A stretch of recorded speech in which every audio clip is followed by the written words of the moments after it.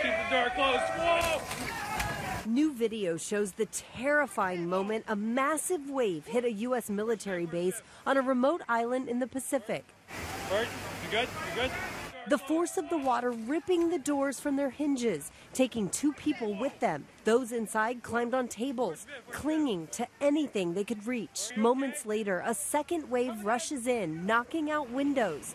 Thankfully, only minor injuries were reported, but the Army says at least a third of the base, located in the Marshall Islands in the heart of the Pacific, was flooded. This is going to go down in Quad's history books as one of its most challenging times ever in its 80-year history.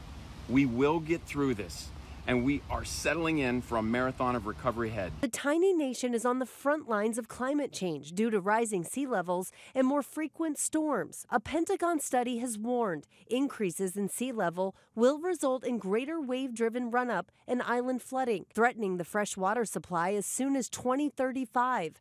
ABC News traveled to the capital in 2018 to see mitigation efforts firsthand, including new concrete seawalls. But one local official had this warning for the rest of the world when it comes to the dangers of our changing climate. We may go first, but you're next. Non-mission personnel were evacuated from the island. The flooding has closed two nearby airports, possibly for weeks. Rhiannon Alley, ABC News, New York.